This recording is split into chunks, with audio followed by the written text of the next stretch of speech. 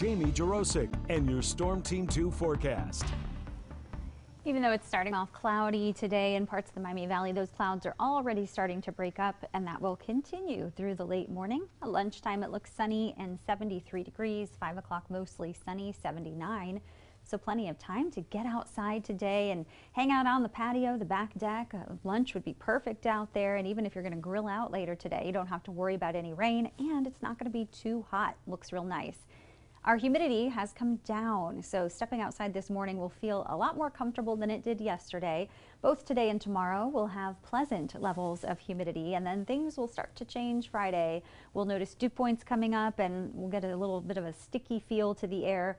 By the time we hit the weekend, uncomfortable levels of humidity are back, and that is going to come along with the potential for some showers and thunderstorms as well. Even though we're starting off with clouds around the Miami Valley this morning, there's no rain.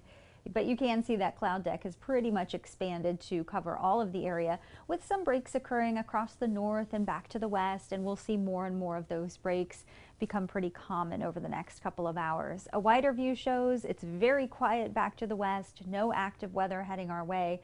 There's a large area of high pressure that will dominate our weather pattern for the next 3 days. Temperatures are going to hang pretty close to normal today, tomorrow. Friday warms just a touch into the mid-80s, and then by Saturday we're back down to 81. And then we turn a little cooler going into the first part of next week. Highs Monday and Tuesday will only be in the mid-70s, and then after that we see some recovery back up near the 80-degree mark. Here's Future Track with the morning clouds breaking up through lunchtime. Lots of sunshine around at noon. Later this afternoon for the drive home at 5, it's going to be very bright, still mostly sunny. A great day to open up your windows, and you can keep them open tonight with clear sky. Dry weather's expected as it gets real cool into tomorrow morning. Tomorrow afternoon looks like another sunny day with dry weather continuing.